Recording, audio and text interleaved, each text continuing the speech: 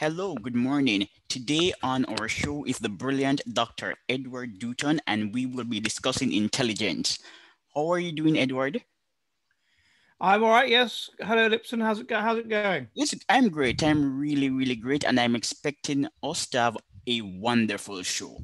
Now, I contend that intelligence is a function of skepticism, and atheists are intelligent because they are skeptical. Am I correct, Ed? This is in light of your paper, Why is Intelligence Negatively Associated with Religion? That atheists are intelligent because they're skeptical. Well, I think you have compete. Intelligence is correlates with many different traits, and some of those can compete with each other. So and cancel each other out. So it is true that people who are intelligent do tend to be capable of thinking in a more analytical way. And in that sense, people who are intelligent are more skeptical. But on the other hand, people who are intelligent are more able to absorb information. And so, in that sense, they are more brainwashable. And so, in that sense, they are less skeptical. People who are intelligent are higher in generalized trust. And so, in that sense, they are less skeptical. And most importantly, there is quite sound evidence that people who are intelligent are more likely to take whatever the dominant perspective is, the dominant worldview. They'll understand better what that is. They'll understand better the benefits of being on the winning team and holding to that worldview. So they'll absorb that worldview better, and they will convince themselves through a kind of effortful control, intelligent people being higher in self-control and things like this, they will convince themselves that they believe it. And so it tends to be the case that if the dominant worldview is conservatism, then intelligent people will be more conservative, will compete to be conservative. And if the dominant worldview is liberalism, they will be more liberal and compete to be liberal. So on the one hand, yes, intelligence is associated with skepticism, but on the other hand, no, it isn't. And I don't think that it is skepticism that is the main reason why intelligent people tend to be atheists. Brilliant analysis. Now, Ed, would you tell us a little about your paper, Why is Intelligence Negatively Associated with Religion? Yes, well, this was a paper I wrote about 4 years ago, and myself and my colleague Dimitri van der Linden, we wanted to test the different theories. There are different theories with regard to why intelligence is negatively associated with religiousness. One theory is simply that, which was put forth by Helmut Nyborg, is simply that if people want to make sense of the world, they have a desire for a structured world. And if they are intelligent enough, then they will use science to structure the world. But if they're not intelligent enough to deal with science or cope with science, then they will use religion. Another theory is simply that the arguments for the existence of God don't really work. They're not really convincing. And so the logical and intelligent thing to do is to not believe in God. Yet another theory is what was put forth by Satoshi Kanazawa, which is the Savannah IQ interaction hypothesis, in which he argues that we are evolved essentially to live on the savannah. And so we have instincts that relate to living on the savannah. And anything that deviates, if we're put in a situation, an evolutionary mismatch where we're no longer on the savannah, then we will deviate from that. People who are intelligence is not evolutionarily familiar. It's evolutionarily novel. So it's not how we solve problems on the savannah to a great extent. And so that means that if you are intelligent, you will be attracted to evolutionarily novel things that weren't big on the savannah. And this includes atheism. And I've proposed a number of problems with that, such as that there is evidence that people on the savannah didn't actually believe in gods, firstly, and they just worshipped ancestors and so on. And secondly, it's unclear where you draw the line between evolutionarily novel and evolutionarily familiar. And thirdly, that we carried on, indeed, evolutionary pressure sped up once we left the savannah and in the Holocene period. But the suggestion of myself and my colleague is that an element of intelligence involves the ability to suppress instinct. So what intelligence is the ability to solve cognitive problems. And you will be better able to solve cognitive problems if you are in a sense, low in instinct, if you are able to put aside what would be the instinctive answer and carefully reason out the answer. And it would potentially follow that people that were higher in intelligence would basically be low in instinct. That as you become higher in intelligence, you will be, in a sense, less instinctive. And it would follow from that that if people are low in instinct who are more intelligent, then one of the instincts that we seem to be evolved towards, and there's a lot of evidence for this, one thing is that because it's a human universal and it comes in at times of stress, so it tends to be an instinct, is religious belief. So you would expect religious people to have less powerful instincts. This would include an instinct towards, or cognitive bias towards, religious belief. And so it struck me that that might be the most parsimonious theory explaining the negative, to the extent that it is always the case, explaining the relationship between religiousness and intelligence. All right. So Ed, during our discussion, you noted that intelligent people tend to support the dominant worldview, but Isaac Newton was different. What is the difference between someone who is brilliant like Isaac Newton and the average person who is fairly intelligent? What really sets them apart? Well, the first thing is that Isaac Newton wasn't in the normal intelligence range. He had outlier high intelligence, extremely high intelligence. And as people become more intelligent, then higher in what's called general intelligence, then we have different kinds of intelligence. You have, let's say, to simplify it, linguistic intelligence, mathematical intelligence, and spatial intelligence. And these all intercorrelate such that underneath them you have something that we can call general intelligence. And beneath those three kinds of intelligence, you have even narrower kinds of intelligence, like the ability to count backwards, or the ability to tie your shoelaces, or something like that. And as we become more and more intelligent, it seems that the positive manifold between the different elements of intelligence becomes weaker and weaker and weaker, such that people that are extremely mathematically intelligent, like Sir Isaac Newton, can be very unintelligent when it comes to certain things that a person in the normal intelligence range would have no problem with. So Sir Isaac Newton had no social skills. He would just get lost in thought on the stairs, even when he had guests at a party in the next room. He would forget to eat. These basic things that even a child of reasonable intelligence could do, he was incapable of, because that was the negative side, the diminishing return of him having extremely high intelligence indeed. A second dimension to it is that one of the aspects of it, if intelligence is defined as the ability to solve cognitive problems and how quickly you can solve them, well, you can solve them more quickly if you can take in more information. The more information you can take in, the more you can solve the problem. And there is evidence that at very high levels of intelligence, therefore, people who are very, very highly intelligent basically have elements of autism. And that was, I think, certainly true of Sir Isaac Newton. So he would be extremely sensitive to stimuli because he would take in so much information. Autism is about being systematic and whatever. And the opposite of that is empathy. And he was very, very low in empathy. So that's what you get among these people that are outlier high intelligence. They're not very nice people. They're not very easy people to live with. And they're not very practical people. But they are able to achieve some quite brilliant things. Another aspect of autism that you see with Sir Isaac Newton is obsessions. This is another aspect of autism. If you become obsessed with something, obsessed with making sense of something, then you're more likely to solve the problem and make sense of it. And he was utterly obsessed with the Bible and with finding codes in the Bible, and obsessed with alchemy as well. So they have unusual interests like autistic people because they have this very high intelligence. Well, Edward, I don't claim to be as brilliant as Isaac, but I'm also a bit unusual. So for example, in 2014, I developed an obsession with life and philosophy. And because of that obsession, for 5 years straight, I went to random funerals to learn about life and philosophy. Yeah, so I'm a bit weird. But Ed, geniuses are very important. Without geniuses, we're going to suffer. They produce innovations. However, our society is selecting against intelligent people who are extremely brilliant, like Isaac Newton. You covered this topic in your book, The Genius Famine, and Bruce Charlton also agreed with your assertion. So, for example, Noah, Carl, and Nathan Kofner's brilliant men, we actually need where analyses are being treated like scums by the mainstream. What will be the implication of undermining geniuses like Kofner's, Carl, and the people?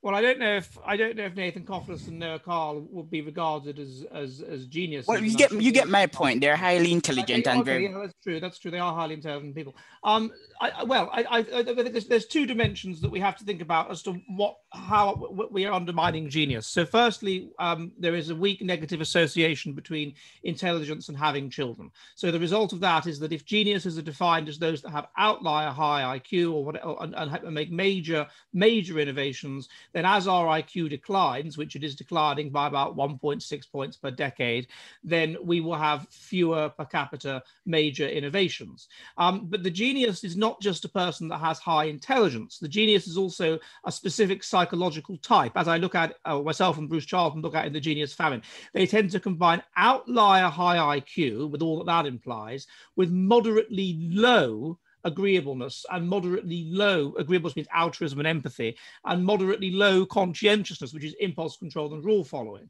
Now, the normal run of the mill academic, the sort of incrementalist that doesn't make any major breakthroughs or anything like that, the normal run of the mill academic, that person will combine normal range high intelligence, so let's say an IQ of 130, something like that, with high conscientiousness, which is associated with doing well in the education system and doing well in employment, and high agreeableness, which is again associated with doing well in the education system, doing well in the world of employment. The person that is the genius is a bit different. The genius combines outlier high intelligence, so very, very high intelligence, with those traits are feminine traits that I just mentioned. Women are higher in conscientiousness and agreeableness than men, but the genius is outlier high intelligence with moderately low conscientiousness and moderately low agreeableness. And that means having low conscientiousness, he doesn't bother with the rules, and he's not rule bound in his mind, and he'll think outside the box, and he'll be better, more intuitive, and better able to make original connections, which is what coming up with a new idea is about. And being low in agreeableness, new ideas always offend against vested interests, but they always rock the boat and can really upset people. But being low in altruism, he won't care that he upsets people. Indeed, he might quite enjoy upsetting people. Or being low in empathy, he'll be a bit autistic, so he won't be able to anticipate that he'll upset people, even if he did care. And so it's this intelligence personality profile that is the essence of genius. And so under conditions of harsh group selection, which we had until the Industrial Revolution, you were selecting in favor of geniuses because the groups that were tolerant of geniuses, producing a small optimum number of these group selected genius people, who often wouldn't have children themselves, they wouldn't breed, they were asocial weirdos like Sir Isaac Newton, but they came up with brilliant ideas that ultimately could be used to benefit the group of which they were a part. And that seems to be the evolutionary function of geniuses. And the group that was optimally tolerant of them was the group that would dominate others in warfare under group selection pressures and dominate them, and that was that. Now, with the collapse of group selection, we have the collapse of a system that is based around your group competing and wanting your group to win.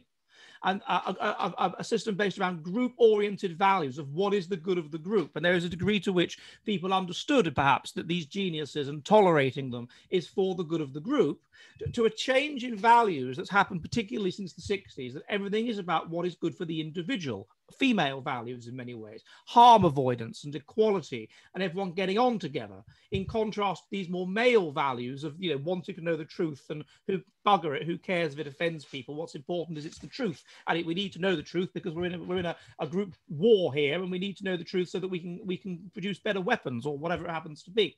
And so that means that the culture changes to a movement towards things that geniuses are bad at. Geniuses are bad at. These things like equality, they'll question them and think, well, what's that all about? The geniuses are kind of high testosterone males plus very high intelligence. That's kind of what a genius is. It's kind of like the psychology of a criminal plus very high intelligence. And what's increasingly happening as the universities become dominated by these dogmas that everything is about equality and harm avoidance and not offending people, is that excludes geniuses, because geniuses are rubbish at that kind of thing. Geniuses can't deal with that. And so if you're in a job interview situation, who are you going to employ? The girl, the head girl type, who's high in intelligence and high in conscientiousness and high in agreeableness and hardworking and comes across as a great colleague in the interview, or just some high IQ weirdo? Who are you going to realistically employ? Well, obviously you're going to employ the head girl. And so that's what's been happening. And so, and that's been particularly promoted by sexual equality measures and promoted by a general desire that what's much more important than the truth, much more important than making sense of the world, is equality and harm avoidance, until the whole culture of the university has now changed such that it fetishizes these individualistic values of equality and harm avoidance. And this drives geniuses out in the sense that they'll be unlikely to get the job against the pretty head girl type. And also because the genius, being a bit autistic and whatever, obsessed with truth, will be less able to cope with these speech codes and all this stuff. And so he'll be more likely to get sacked like Noah Carl, or get, for example, Nathan Coffers recently had a lectures tour in Korea cancelled. Otherwise excluded from academia. And so increasingly the academia is changing to a kind of to being dominated by a new religion. But whereas that religion was once the religion, or a group-oriented religion, and it was tolerant of genius a little bit, but there was an extent to which the geniuses had to be careful what they said about religion, and Isaac Newton was in that situation. He had to be careful to doubt the group-oriented values. They've now been driven out. There was a period where the group-oriented religion was falling and the individualistic-oriented religion was rising. And that was a period of freedom at universities where these geniuses were kind of broadly tolerated. And that seems to have now closed. We have a new religion of individualism that's taken over universities. And so these geniuses are removed from the system. And so therefore they are less likely to find their safe space, which is what university was, and less likely to reach their full potential. So that's why I think the current system is damaging to genius. Well, Edward, you are so sharp, because I was going to ask you a very controversial question. Is the feminization of university harming the production of geniuses? And you have already answered the question. And this was noted. This was noted. Oxford University at the turn of the 19th, 20th century allowed in women students, and they then reversed their policy. And they said that no more than 1 in 7 of students that come in should be women. And the reason they did was because they said that it prevents us from having rational and logical debates. Because when we try to have these debates with these women, they take it personally, and if we criticize them, and they don't like academic disputations, and they get upset and whatever. And so the pursuit of truth is amoral. The pursuit of truth doesn't involve taking into account people's feelings. The pursuit of truth is a ruthless, systematic quest for truth that doesn't involve empathy at all.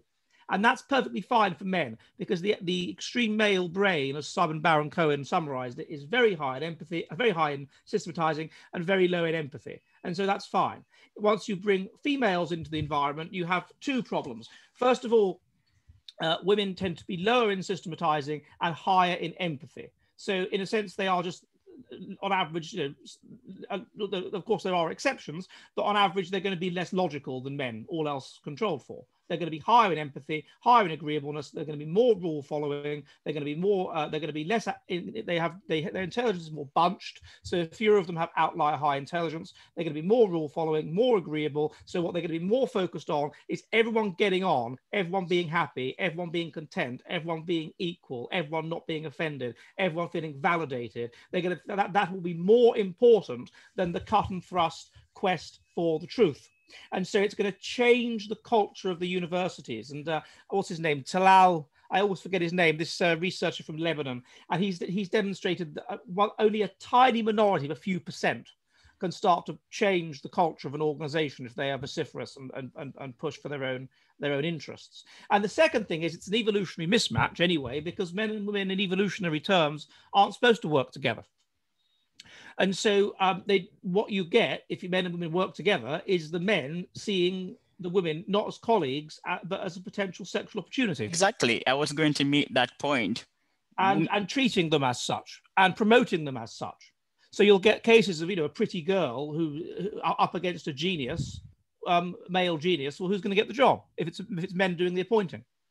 Or the opposite could happen. You could get an ugly, frumpy but highly intelligent woman up against a really good-looking guy. And it's women doing the appointing, and who are they going to appoint?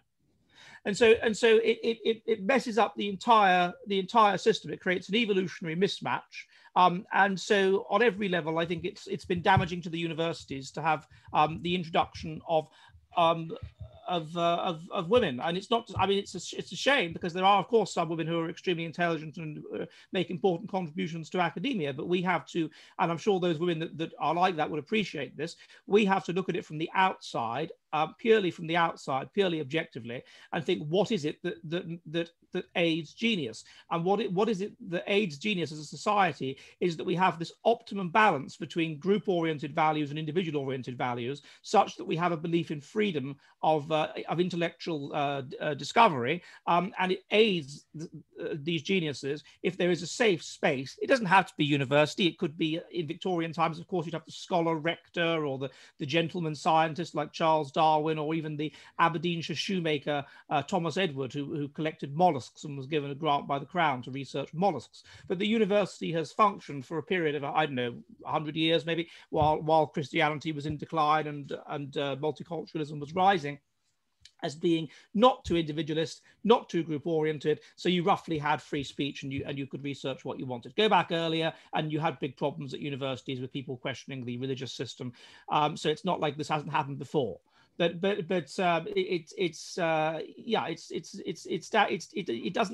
doesn't aid the production of genius. And so it's an environmental reason. The genetic reasons are, of course, huge why genius is declining, because we're getting less intelligent. But it's an Edward, we'll discuss these issues later in the interview. I plan to ask you about the Flynn effect, but I have an interesting point to make. Homosexual men also enjoy the company of heterosexual women. Therefore, if a boss is gay, he will also be likely to prefer a pretty woman relative to a man. The male disposability thesis, people naturally prefer women. And if a woman is pretty, she has an extra advantage. Yes, that's true. So to the extent that you might get homosexual, there is some evidence that homosexuals are more intelligent than heterosexuals. And I know that there are some people that dispute this, and I'm not able to answer their dispute. All I can say is that the data I've seen from the GSS is that on average homosexuals are more intelligent than heterosexuals.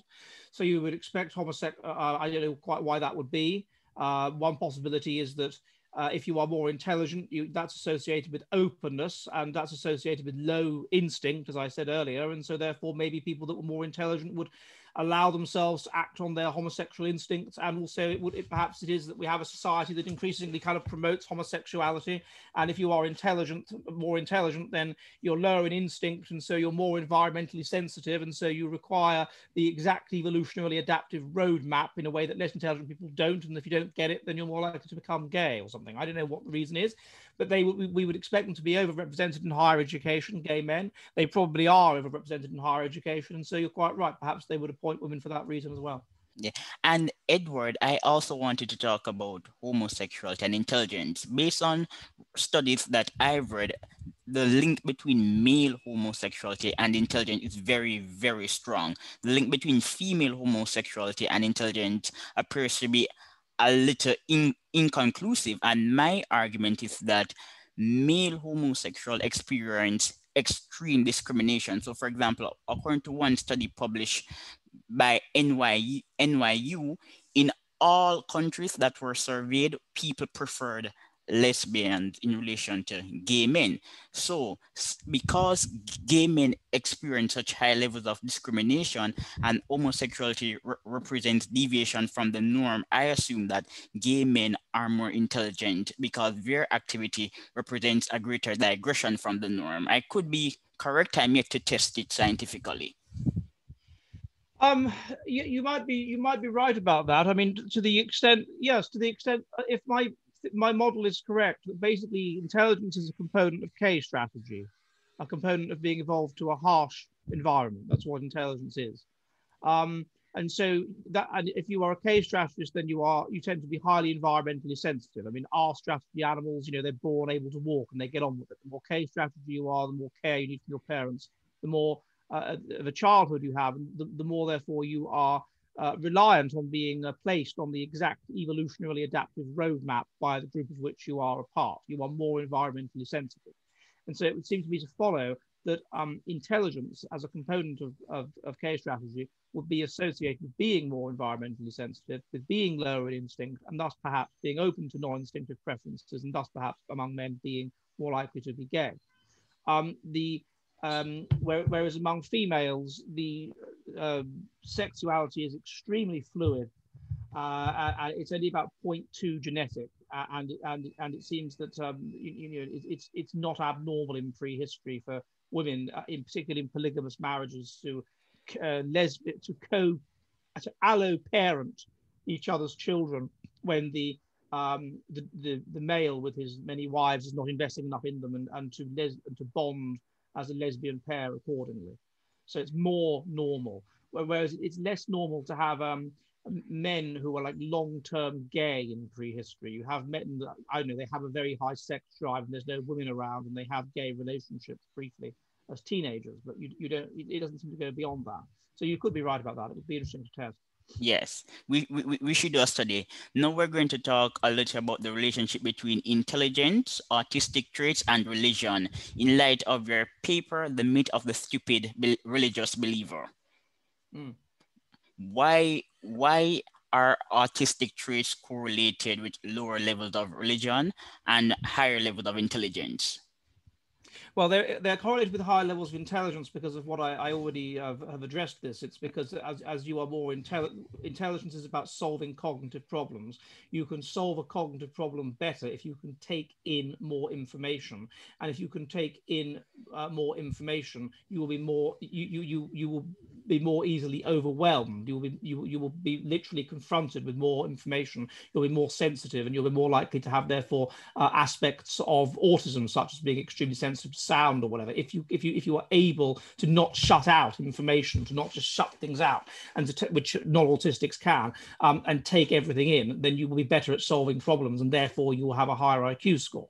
So that's why I would think that being autistic would be associated with outlier high intelligence. The second reason is that autistic people are obsessed with systematizing. And so if you are obsessed with systematizing, again, you will have a reason to score better in IQ tests, because you will be absolutely obsessed with systematizing. You will get joy out of systematizing. So that's why I think autism is associated with intelligence. Autism is associated with, negatively associated with religiousness, because what religiousness involves doing is, to a certain degree, being empathetic. So if you are high in being religious is correlated with empathy, and empathy is the opposite of being autistic. We conceive of a scale with the extreme male brain at one end, which is high in systematizing and low in empathy, and the extreme female brain at the other end, which is very high in empathy, but which is system blind. And if you are high in empathy, then you are very, very interested in, you are in the external signals of internal states. That's what empathy is about, finding the external signals of internal states. And it's not much of a step from that to what you might call hyper empathy, which is that you over detect signals of internal states. And indeed, you transpose that interest in looking for external signals of internal states into the world itself. So it seems like the world has a mind. The world is showing you evidence of internal states. So you are detecting agency in the world. You have a hyper agency detection mechanism, as it's being called. So that's what religion is. Sorry? I said the HUD. I don't know what that means. The hypersensitive agency detecting device. Okay, I was going to say bless you. I thought you were sneezing, but yeah. So yeah, that exactly. So therefore, people who are that is why people that are schizophrenic, what schizophrenia is basically hyper empathy. It's where you are so attuned to looking for the external signals of internal states that you over detect them and you get it wrong. You interpret a smile as a sign that someone is in love with you, or a frown as a sign someone wants to kill you, and you become paranoid. And people who are schizophrenic very, very strongly tend to believe in God.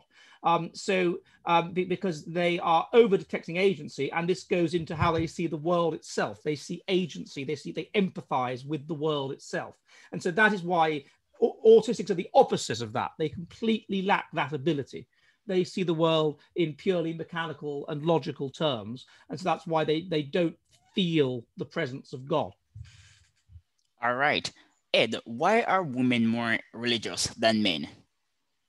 Well, I think there's two reasons. One is that women have been evolved because they are that we have a division of labor in evolutionary terms, whereby the man does the hunting and the killing and the fighting, and the women look after the children. And they're the nurturers. They're going to be better at being nurturers if they are high in empathy. And as we just discussed, if they are high in empathy, they are more likely to be religious. And so that would be the first reason why. And this is true even among men. So men that score higher in empathy are more religious than men, even if you control for sex, who score lower in it. So that's the first reason that women are higher in empathy. The second reason is probably a specific kind of selection. So men are more strategists. They can just, their strategy can be to have sex with as many people as they possibly can. They lose nothing from the sexual encounter, just have as much sex as they can with as many fit, beautiful young women as they can, genetically fit women as they can, and hope some offspring survive. The women can't operate like that. The woman, because she can get pregnant, she has something to lose from the sexual encounter. So this makes her picky. So therefore she sexually selects to a greater extent than the man will for socioeconomic status, or the ability to in the future attain socioeconomic status. And in particular, she wants evidence of investment. She's more likely to survive, and her offspring are more likely to survive if the man invests in the female and invests in the offspring. So therefore, the man does that. Now, that being the case, the man wants evidence that it is his offspring, and therefore he wants to control the sexuality of the female. And therefore, you have the development of patriarchy, whereby the female sexuality is controlled. Now, it's highly adaptive for the group to have patriarchy, because if you have patriarchy, then you don't have these men engaging in intra-group conflict all the time, fighting each other jealously over females, because they know that their women are controlled. They don't have to be jealous. They can work together. And we know that the group level, the group that is higher in positive ethnocentrism, that is internal cooperation, is more likely to beat the other group, all else being equal. So therefore, having patriarchy promotes positive ethnocentrism. So therefore, the group that is patriarchal will be selected for. Now, we know that the religion of the religiousness, we know that's being selected for. It's associated, it's found in all cultures. It's associated with genetic health. It's associated with mental health. It's associated with physical health. It's associated with fertility.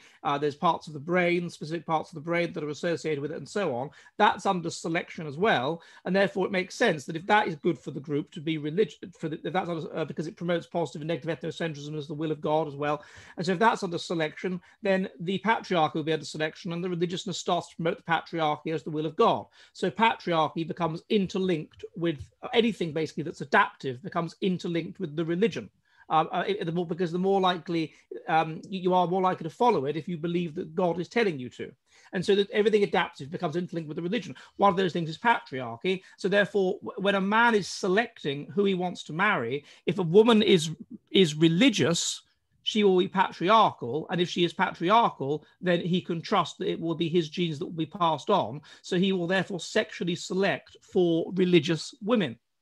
And therefore non-religious women will be selected out. And therefore women will gradually, in a sort of arms race, become more religious than men. And so that's another reason. So I think you've got two reasons behind it. One is that they're higher in empathy, and the other is that they are higher in being selected for traditional religiousness and patriarchy. Now, once that traditional religiousness breaks down, as it now has, then of course women are just higher in empathy and easier to brainwash, and so they can be inculcated with the new, you know, religion of multiculturalism, which is sort of anti-patriarchal and bad for the genetic interests.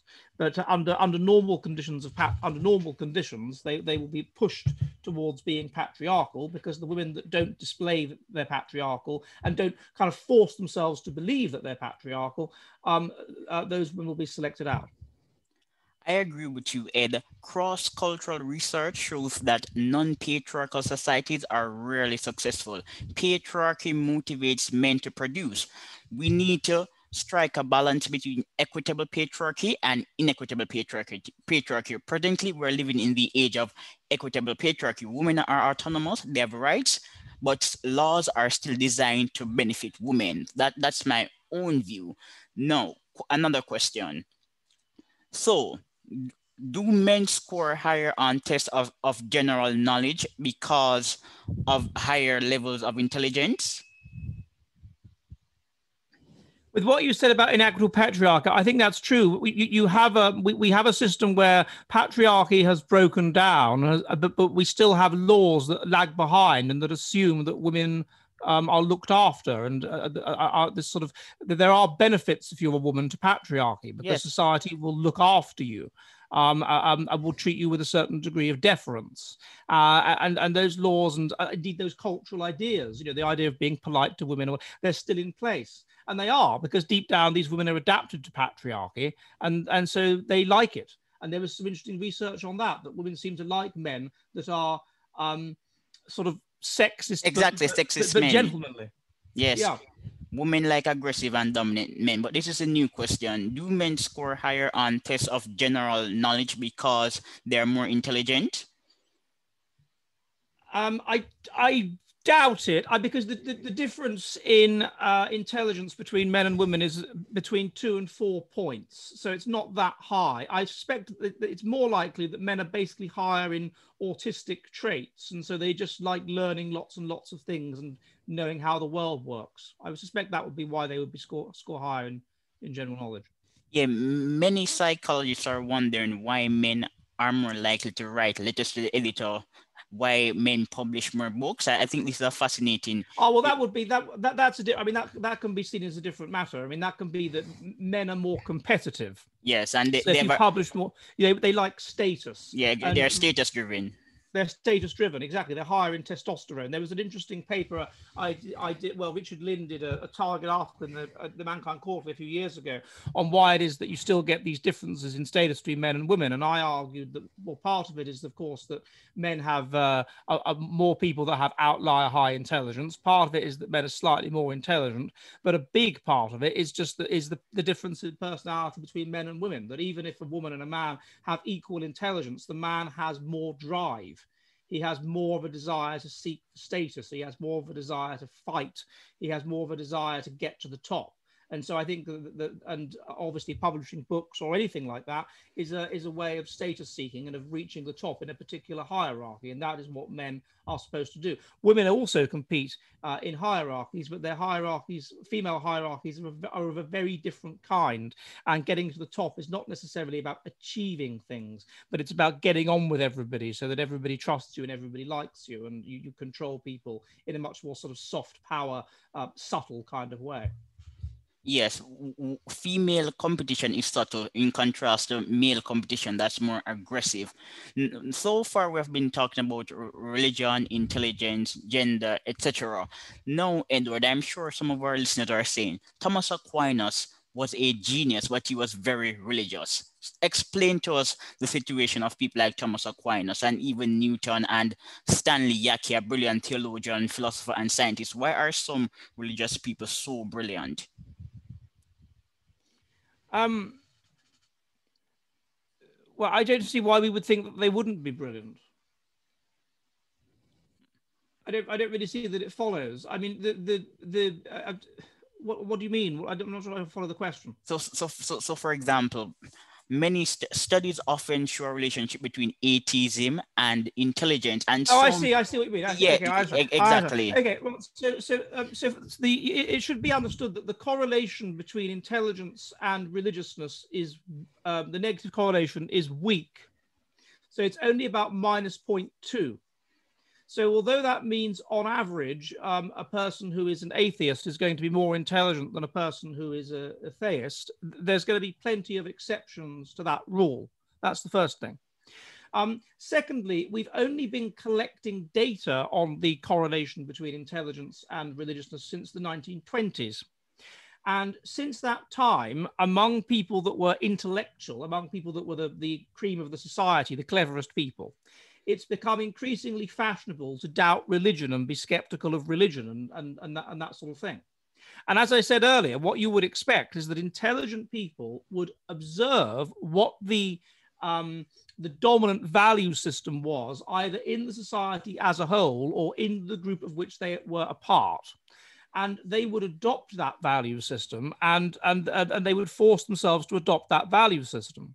And so it has been the case in America and in Europe since the 1920s that there is a very weak relationship between intelligence and a negative relationship between intelligence and religiosity. Interestingly, that relationship is becoming weaker. And indeed, in some studies, no longer exists. Now, why is that the case? Well, because an overtly, I mean, really, they have religious ideas. They kind of reify concepts like equality and things like this. You know, actually, it's very close to religion. But if you define it as belief in God, then increasingly you have this ideology, multiculturalism, postmodernism, whatever, where people don't believe in God. And this ideology has moved down the social hierarchy such that now people that don't have particularly high intelligence believe it. And so there is no longer this clear relationship between atheism and intelligence in a way that there was 50 or 60 years ago. And so it may be that relationship is contingent on what the dominant set of values are in the society. So in Africa, the evidence is that in sub-Saharan Africa, belief in God is positively associated with intelligence. And because it is the people that are the sort of tribal people, really, who will tend to have lower intelligence, who will say, oh, I don't believe in this God. No, but I believe in these spirits, or I believe in the ancestors. And equally in Korea, I did a study recently, and I found that belief in God is positively associated with intelligence, because the people that are less intelligent, well, they haven't adopted Christianity or whatever. That's quite a new thing in Korea. And so they hold to earlier worldviews, though, the Korean version of Shinto, which is called Sindo or whatever, and there's no belief in God. So if it's a society where people where the dominant value system, even among the upper class, is to believe in God, then you would expect the upper class people to believe in God and yet be very, very intelligent and brilliant. And that's perhaps what you're seeing with someone like Thomas Aquinas or Isaac Newton. Yes, I like your take, but there's another follow-up. Medical students are extremely smart, but they're also very, very religious. Why? I know medical students who are extremely religious. Well, I actually looked at this I've looked at this in two books that I've done. My first book, Meeting Jesus at University, Rites of Passage Student Evangelicals, and I did an anthropological fieldwork study of fundamentalist Christian groups. And I found that there was loads of medical students in these groups. And then secondly, my book, Religion, Intelligence and Evolutionary Analysis. Medical students are very religious. Why is this the case? Well, we have to look at, as again, I stress, the correlation between intelligence and religiousness is weak. It's minus 0.2. If you look at that among population samples, and that's like 30 or 40 years ago, it's getting weaker. The correlation among students is even weaker. It's minus 0.1. And I think the reason for this is that there are three key factors that predict getting into university, doing well in the world of higher education. One is intelligence, and that is weakly negatively at about minus 0.2 associated with religiousness. The second is conscientiousness. So that's rule following. And impulse control.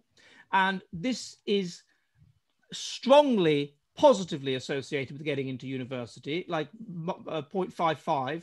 And it's also weakly associated positively with religiousness. So people that are more religious tend to have higher impulse control. And this is probably because we were selected under harsh Darwinian conditions to be religious, but we were also selected to be high in impulse control, so we didn't get thrown out by the band. And we were selected to, there's a God on our shoulder saying, we steady on, don't break the rules, don't punch him in the face or whatever. And the third thing that predicts doing well in higher education, and by the way, is particularly high, these two factors, conscientiousness and agreeableness. There was a study in, I think, Belgium, or the Netherlands, which looked at the different personality traits of students in different subjects. And it found that firstly, it found that the medical students were very religious. And secondly, it found the medical students were particularly high in these traits, agreeableness and conscientiousness. So they're very altruistic and very empathetic. And these traits, again, predict being religious and believing in God, and they also predict doing well in higher education, and they also specifically predict wanting to study medicine, perhaps because there's an element of nurture and kindness and whatever to medicine. So that's why I think there is this strong exception with medical students. I agree with you just to an extent, but now I would like to explore the Flynn effect. You have argued that the Flynn effect is actually reversing. Please explain this for our listeners. So what the Flynn effect is as I mentioned earlier, you can conceive of intelligence as a kind of pyramid. At the bottom are intelligence, specialized abilities, which are weakly associated with intelligence, such as the ability to drive a car, the ability to spot certain kinds of pattern, the ability to do crosswords, whatever. As you move up, you have the three main kinds of intelligence, which those many broader specialized abilities can be factor analyzed down to: linguistic intelligence, mathematical intelligence, and spatial intelligence.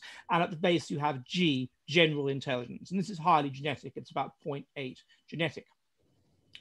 And the things that are at the base of the pyramid, these specialized abilities, they are very weakly genetic. They are overwhelmingly to do with environment and that kind of thing, and they're only weakly associated with intelligence.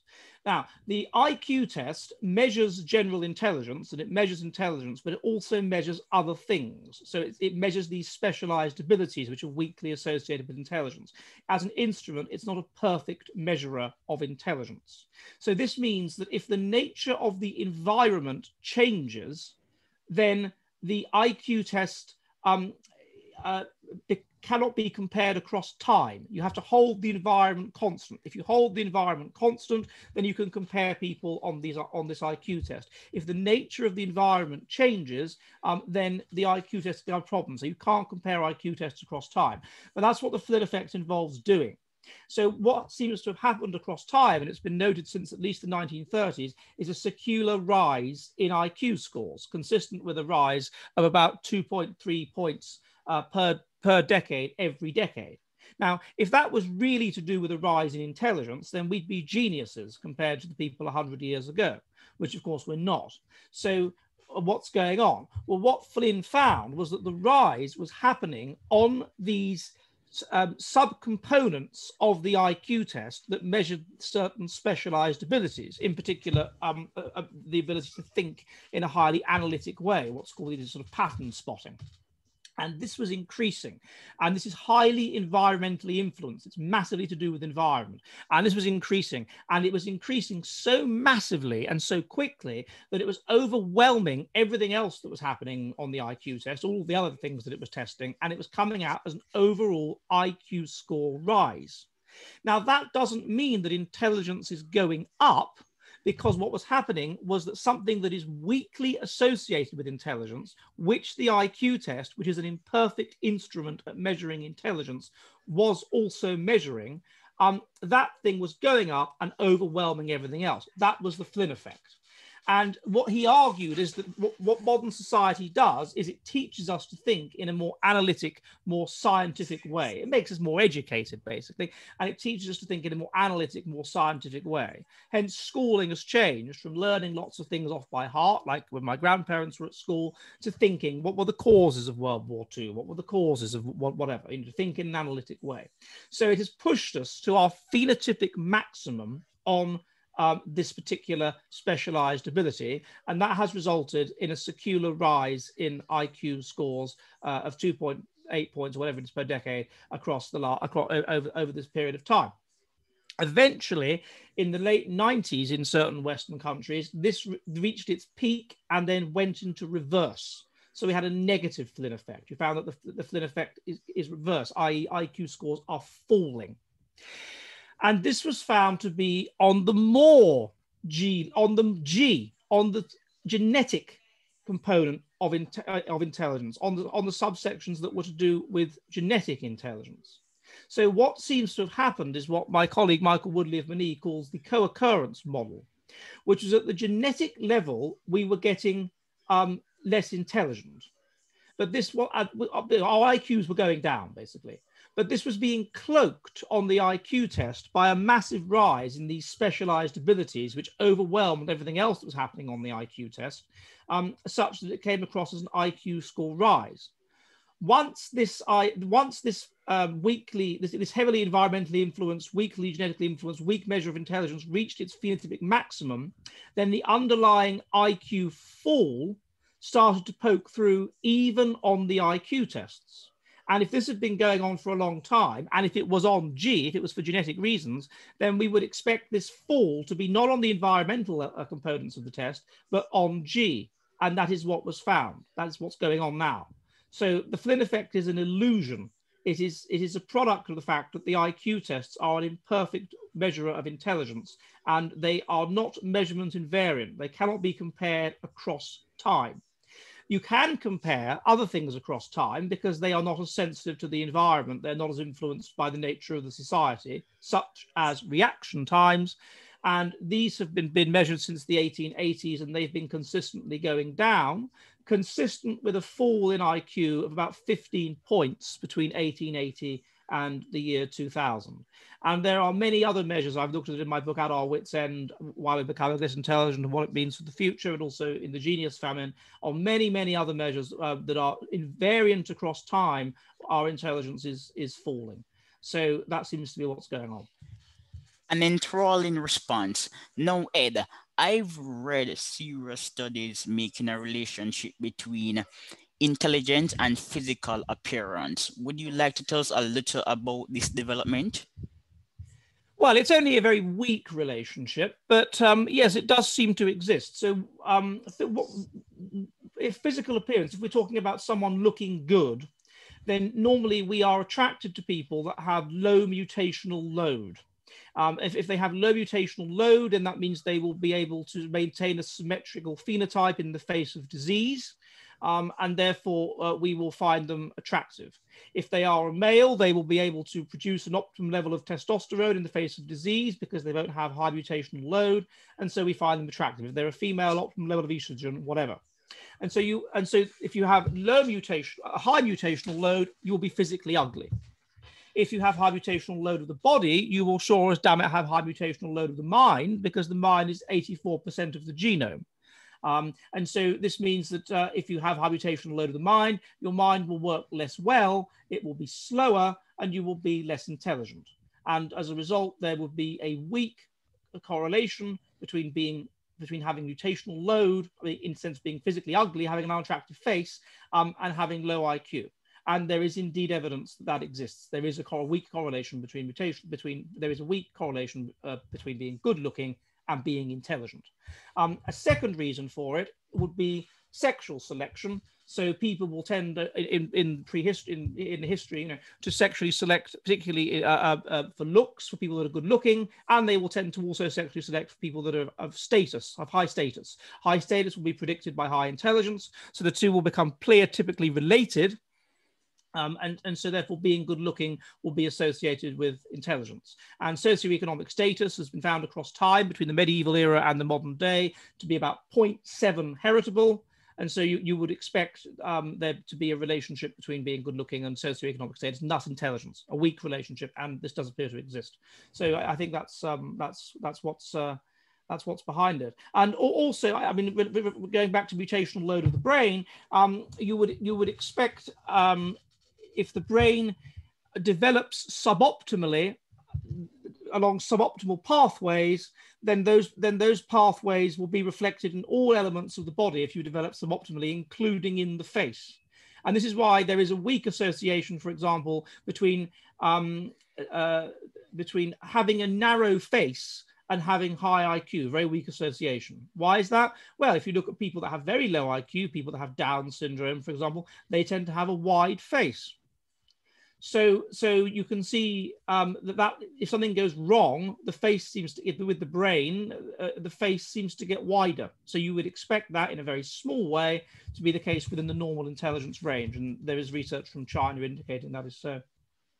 Yes, but what's interesting, Ed, is that some studies suggest that people prefer to do business with broad-faced men. This is just an aside. It's not extremely pertinent to what we're saying. I'm just pointing out this fact. But we also do know that on average, attractive people earn more, and we also conflate beauty with competence and other positive attributes. Now, I would like to talk about the relationship between IQ and innovation. Asians on average are smarter as measured by IQ tests, but they win fewer Nobel Prizes. Why? Can I just go back to what you were saying about beauty and competence? That would imply that there was a halo effect, but it's been shown that these relationships operate at the genetic level. So I'm not sure about that. But with the Asians, the reason again is if we go back to what we're talking about empathy and systematizing and genius earlier. So what the genius is outlier high intelligence plus moderately psychopathic traits. Asians, by which you mean East Asians. Yes. Are more case selected, so they're very, very strongly adapted to a much harsher environment than white people. That means they have basically a smaller gene pool. That means they can produce fewer outliers. They're more bunched genetically, they're more similar. So there's less diversity. So that means they will produce, by chart, you'll get fewer people that have outlier high IQ or outlier low IQ. So that's the first, they're more like women in that sense. So there's fewer outliers.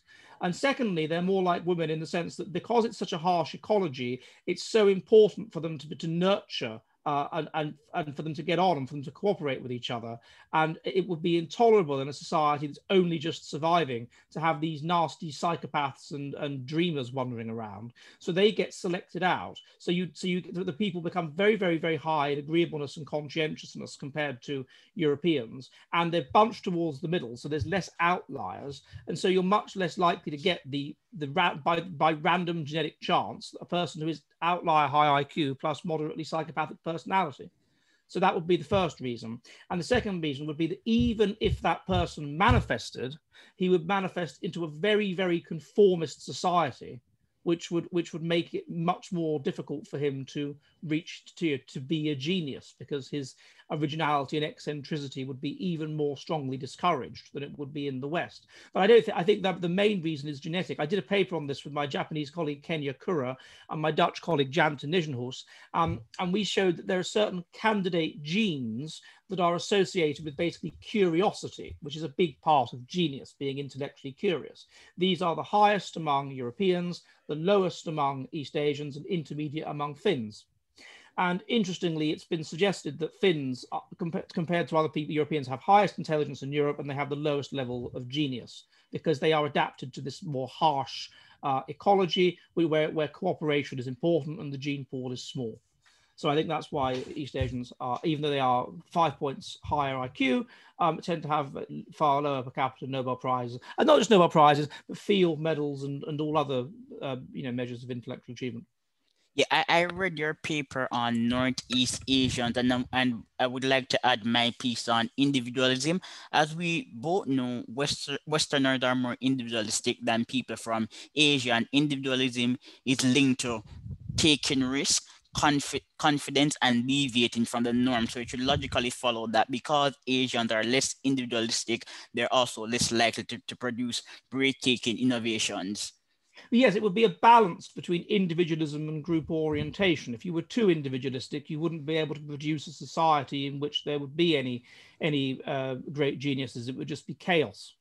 But if you're too group oriented, then again, there's not enough individualism. So it's the precise balance. So you can call it a genius strategy between being group oriented and being individualistic that gets it right. No, If no. you're too low in being selected to be group oriented, then you end up with artificial group orientations, ways of causing group orientation, such as cousin marriage or tribalism or whatever. And I guess that European countries sit in a kind of Goldilocks zone where they're a bit selected to be group oriented, but not too much. No, Ed, the last time when we had a discussion, you interviewed me and we talked a little about Barbados. And my thesis for Barbados is yet to be tested, but it's quite simple. Bayesian slavery was extremely brutal. However, planters developed a system of rewards and punishment. So slaves who failed to comply were often punished. Slaves who were compliant were rewarded and treated well. So maybe selection in Barbados encourages rule following, higher levels of self-control, and long-term intelligence. What's your take? This would be my collateral relative, Sir Richard Dutton, wouldn't it? Who was the governor Yes, of Barbados. yes. Perhaps he should get some credit for this idea. That would certainly make sense. I think yes, that would make sense that the slaves would have been under selection pressure. If you look at slaves in the Islamic world, well, they had no hope. They had no hope of having children. They would be castrated, or they'd be kept as galley slaves, or whatever. They're out. They're going to have trouble passing on their genes. Slaves in Americas and under British rule, of course, could pass on their genes. They could also, if they worked hard, buy their own freedom. And so you've got a system which is going to permit, under harsh Darwinian conditions that they were still under at that time, the slaves that are the most conscientious and the most agreeable and the most intelligent to be disproportionately able to attain their freedom or otherwise survive and pass on their genes. So I think it can be regarded as a selection event. And if that was what was going on in Barbados, to a greater extent than in other countries, you might expect there to be some sort of difference between the nature of the Barbados population and, as you say, the population of the Congo, where if there weren't things like that going on. And what's also intriguing about Barbados is that in Barbados, slaves, especially professional slaves who worked in technical professions and free people of color, were often seen as more productive than the Irish. Well, that would make sense, I guess, because the Irish would have come there as indentured servants, and so they would have been probably very low IQ people, absolutely desperate for some kind of work, who would have made their way there. Whereas the freed slaves we would expect to have been the intellectual and social, like personality-wise, like the cream of the population, like the most intelligent slaves and the slaves that were the highest in sort of general factor of personality, which is a sort of a factor that predicts doing well in life. So they would have been an elite population, and so you would expect them to do much better. In much the same way now that you see that in America, immigrants who have come from Africa, who tend to be quite elite Africans from the Gold Coast and places like this, do very, very well in America, better than whites, because they are like the elite of that country, or the super elite. And so you would expect them to perhaps to be better than to be more agreeable people to work with and to be more assiduous than the white indentured servants. Yes, and Ed, Irish Americans migrated to the country as poor people. They worked in low-paying jobs. Over today, the average income of Irish America is higher than the national average. Irish Americans have assimilated into American culture, like East Germans, etc. Black Americans have been living in America for a long period. However, the IQ gap is still persistent, and the subculture of Black ghettos seem to be quite prominent in explaining the wider Black culture. So this is my question. Why is it so hard for African Americans to assimilate into American society? Well, I think that first of all, African American as a category is quite large, increasingly so. It used to be that African Americans themselves would distinguish between those who they saw as mulattoes and those who they saw as black. The level of white admixture is about 10% among blacks in the South, in the southern states, and about 20% among blacks in the northern states. And there are people that identify as black where the level of black admixture is even higher. I mean, you get people that are 50% black, like Barack Obama, who seem to identify as black. So it's a very, very broad category. But I think that they have been less able to assimilate because they are simply genetically more different. I think that's the key thing. They have lower intelligence by about 15 points. That's the first thing. But even when you control for intelligence, black people in America still have higher levels of illegitimacy, higher levels of crime, higher levels of whatever. And the reason for that is because they're also fast life history strategists, and so they are higher in sort of psychopathic personality traits and things like this. Whereas the difference between the Irish immigrants and the immigrants from other places, all being European, would have been much smaller. And of course, the Asian immigrants will do very well because they'll be more intelligent and they'll be higher in conscientiousness and higher in agreeableness. I mean, basically, doing well in life is intelligence plus pro-social personality. Those are the key, well, plus opportunity. And those are the key things. And the black population of America is less intelligent and it has a more antisocial personality. So it is, however, a little bit more ethnocentric than whites. So you might expect them to, in that sense, to band together and assist each other's interests, which is perhaps what BLM is partly doing. Yes. But, so there is that in their favor. And it should be emphasized that, of course, you get black people that are very, very a small minority. I mean, 16% of blacks in America have an IQ of above 100. And a very small percentage are highly intelligent. And of course, those people, and the terrible thing is that if those people do well, then they're told by other blacks that they're traitors. Exactly my they're point. Coconuts. They're and it's not betraying. For me as a white person to do as socioeconomically well as an East Asian is not betraying white people, is it? I mean, it's silly. Absurd, Yes.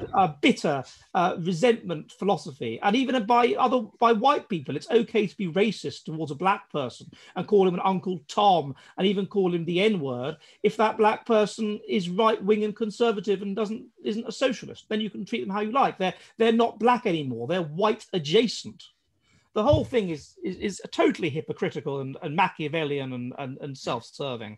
And one thing I do suspect is going to happen, as we discussed when you were on my show, I think that we're going to come apart as a people. I think that you're going to get areas of chaos and you're going to get refugia of civilization.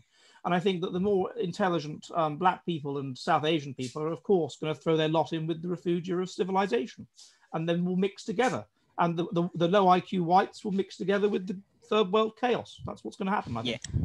It's black Americans suffer from self-imposed barriers. Some persons have actually studied this topic extensively. So, for example, educated blacks who are successful are less likely to apply for loans. They assume that America is racist and they will be rejected, even though this is not the case. Racism is declining and racist sentiments are also declining, but they tend to wallow in negativity. I don't know why.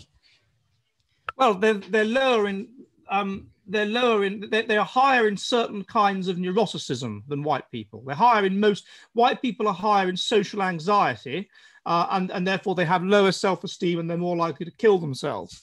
But black people are higher. They are lower in trust, so they're more cynical. And so therefore they are less likely to use banks than white people. They're less likely to have the COVID jab and whatever. They're less trusting of authority. They're lower in trust, and more likely to think they're going to get conned. And that's partly, I think, a product of low intelligence, but also it's partly a product of certain kinds of neuroticism, and it's partly a product of low agreeableness. So I think that's perhaps what's going on there. Yes, and because they're lower on tests of trust, they're less likely to invest in the stock market. It is seen as a scam, and there's actually evidence to support this assertion. White Americans are more likely to invest in stocks and other risky assets. Yes, well, and also they have lower time preference. Yes, So racial. that's also But what's interesting is that the studies exploring racial differences in time preferences have been done by economists. And the economists are unlikely to take a scientific opinion. But if you're, well, I'm sure you're familiar with some of these studies, but for people who are interested in studying time preferences, they should read economists, particularly the National Bureau of Economic Research, not really scientists. Scientists these days are shying away from such topics. okay. Yes, but the economic data and studies are quite interesting. They are also more impatient. Again, Yes, yes. again, a study. Well, that would make sense if they were fast life history strategists. It makes sense that you would be more impatient. But then, and it's a sort of symbiotic relationship, because if you've been brought up in poverty, then that will calibrate you towards a fast life history strategy, or whatever your genetics is. So that will make you more impatient as well.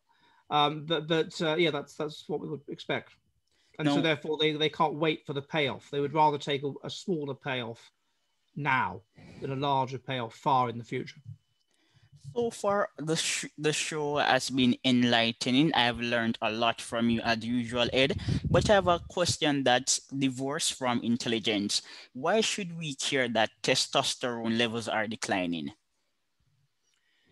Well, ultimately, if testosterone levels continue to decline, then no man will be able to have children via normal means. So that's very bad. Secondly, we've already discussed that genius seems to be high intelligence plus testosterone. So if testosterone levels are declining, then genius is going to be declining. And thirdly, what are the corollaries of this? What's causing it? I suspect partly what's causing it is going to be poor health, perhaps poor genetic health. So that's an underlying thing we should be concerned about. Also, perhaps what's causing it is the extreme evolutionary mismatch for so many men. That there's this new kind of evolutionary crucible of wokeness, which tells you that maleness is toxic and tells you that it's okay to be a person of a different, it's bad to be a man, and you should think about changing sex and whatever, and what this is doing to young minds. So I think that the fall in testosterone, which seems to be very, very dramatic, is a reflection of all kinds of bad things. And so we should be concerned about it. Well, Ed, I am sure that our audience is definitely loving the conversation so far. It's quite fascinating. But Ed, at some point you will interview me again, and the audience will love our topic. We plan to talk about the dating preferences of Black men versus. We do, and you're going to have a camera by then, aren't you? You've promised me. I would like to have one. I would like to have one by then. But Ed, it was a pleasure to speak to you, and I expect to invite you again at some other point. And Ed, did I submit to you an interview one I did with Greg Johnson? Yeah, I think you did. Yes. Yeah. Please share that. Greg is a smart guy. Before you go, what was that book called again? I wrote the title down, but I've lost where I wrote it down, about like the black upper class in America. Lawrence Otis Graham, Our Kind of People. And you may also consult Stephen Birmingham. He researched Black elites. And there's someone called William Greenwood. William Greenwood is an older writer, but those are the better books. And Franklin Fraser, he did some work on the Black bourgeois. Franklin Fraser, right? Yeah. It was called Our Kind of People. Great. All right. Yeah. Great. Pleasure to talk to you, Lipton. Yes, and I'll invite you again. Thanks. Okay. Thanks a lot. Bye-bye.